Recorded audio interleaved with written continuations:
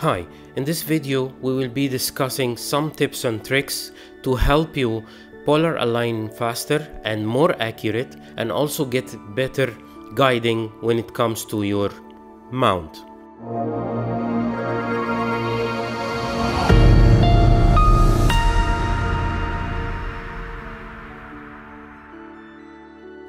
First, when you are polar aligning with the ZWO, these two knobs here at the side, don't screw them out all the way, keep them a little bit snug, and then try to move the up and down. Number 2, add an extra weight to the extra weight pay in your tripod mount. This helps a lot, and you can't imagine how much it helps to add a lot of extra weight.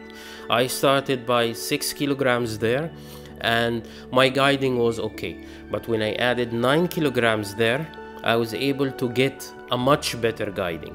When you are installing the mount into the tripod, keep the edge of the triangle of the tripod pointing to south, not north. This will give you enough room, and it will reduce the amount of accidents that can happen when you are targeting an object close to the zenith and the telescope in an almost vertical direction. If you are not planning to buy the per extension for any reason, which I highly recommend to buy, but if you are not, then push your telescope farther in the telescope dovetail in order for you to give enough clearance at the back, and that your telescope will not hanging a lot from the back, which will reduce the chance of it hitting any tripod leg.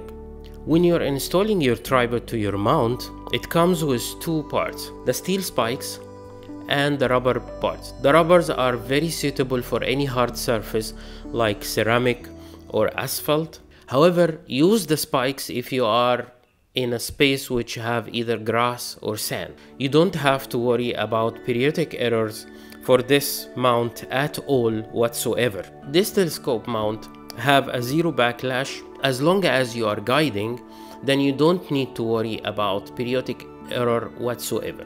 When it comes to the carbon fiber tripod, the TC40 that is available to purchase separately with these 3 accessories that it can allow you to fix the mount into the tripod.